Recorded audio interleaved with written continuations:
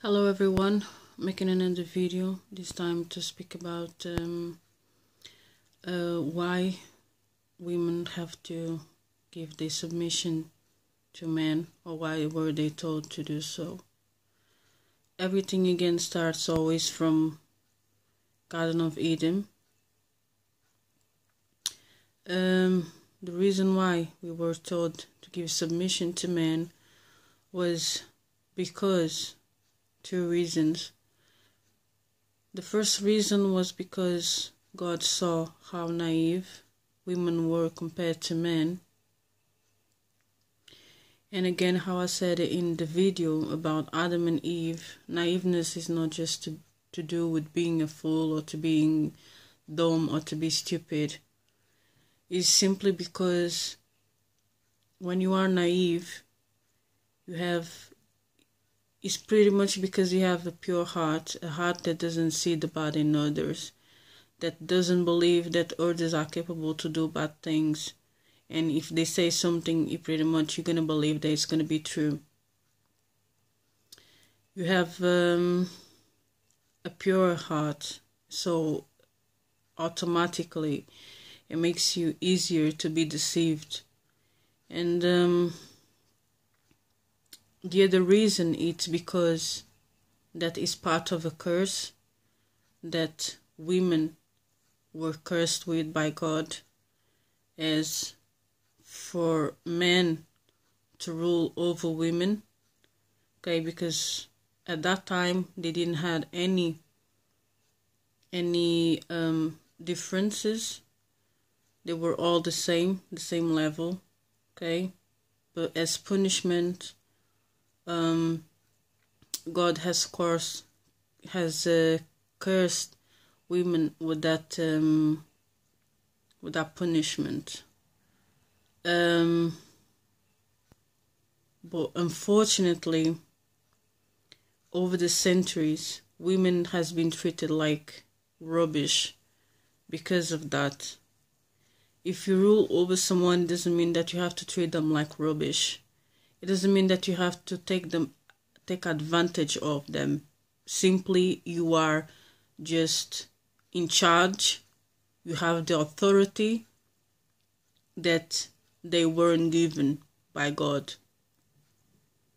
For instance, men were told also to give submission to Jesus, and Jesus also rules over men. It doesn't mean that he has to treat men bad just because men are under his submission. And the same way, men should have done the same. But unfortunately, they're not doing it. In some countries, in some cultures, yes. But it wasn't always like that in the beginning. And there are still many areas in this world that still treat women like crap. Okay? God saying that women should give submission, it doesn't mean that they are less capable or less able to do anything that men can do. Simply that she giving submission to men is pretty much saying that she has to ask permission before she do anything, or taking his decision or his point of view in consideration before she makes any decision. Or maybe not even making any decision at all, without asking her husband. But in the same way again, men should do the same to Jesus and to God. He shouldn't just make decisions without asking God as well, because this is what it means to give submission to, or to be under someone's submission. It's not just that we're gonna think, oh, I'm on top, so I have to treat somebody like crap. We should never treat anyone like crap, by all means. Even in the Bible says that a man that doesn't love his wife doesn't love his own self. There is no way a real man can treat a woman bad, because no matter what, woman was created to fulfill a man's life. She is a gift to man from God. the primary gift that God has done to man was a woman. And if a woman was so rubbish like this, why wouldn't he create another man to be a companion for Adam? Because he knows that woman is the only being in this world that is capable of fulfilling a man entirely, of completing him.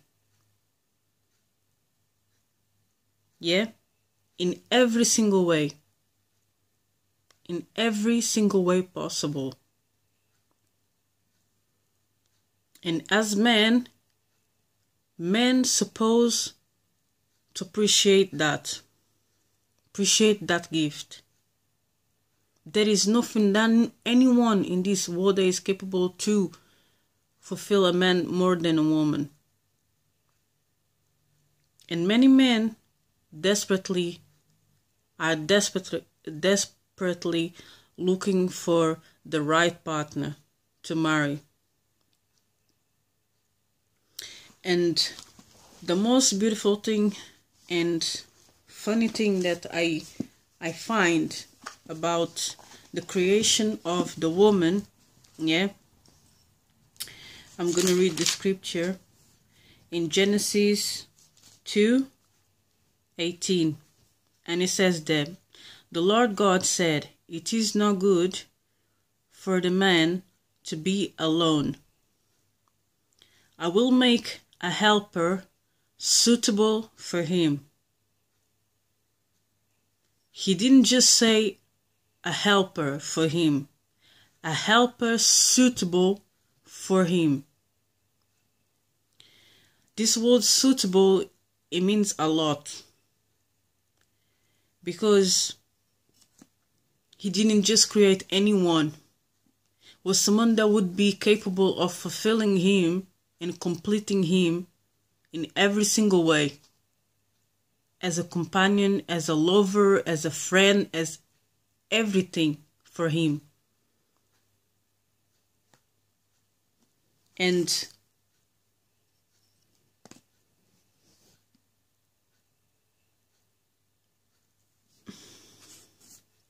it's really upsetting for me. I'm going to be honest. It's really upsetting for me as a woman to see how many women are treated like crap, you know, because of people always taking something in a bad way, you know, in a way that is going to spoil everything, you know. For instance, in my work now, yeah, they've already stopped us from bringing watches to work because many people have been stealing watches there. I work in a warehouse as a packer. Okay, I do packing. And now we're not allowed to bring watches, wear watches to work. Why? Because some bad people always have the bad idea to use the naiveness or the lack of security from other people, right, to do something bad with it, you know.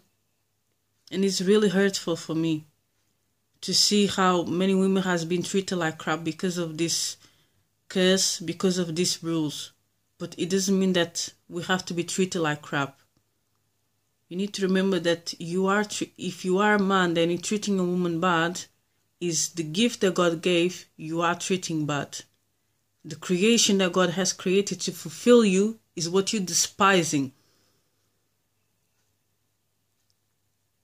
Okay? And the reason why I'm making this video, it's because of to explain the reason why God has also choosing a woman as a witness. The two last prophets, the witness, yeah, why he's choosing also a woman. Not only to break that curse, but also to make people understand that a woman is way valuable to God, and that there is no differences between man and woman, because he's created both in his image. And when he chooses someone, he does this, the Holy Spirit, whether he's a woman or a man, it is no difference. There is no difference. If whatever has to be done in a man or a woman is still also going to be done through a man or through a woman, is still also going to be done, because it's the Spirit of God that is doing them things, and the Spirit does not care whether you are a man or a woman. And when a God chooses, yeah, he's choosing through the heart abilities and spirit abilities, nothing else. Okay? So I pray that this video will help you to be encouraged, whether you are a man or a woman, to respect every single one. Okay? And this video is also in regards to make you understand why God is also choosing a woman to be the witness, because these two witnesses is to exalt every single one of those who have been treated like crap over the decades, over the centuries, over the millenniums, okay? To exalt every single one of them, including a woman.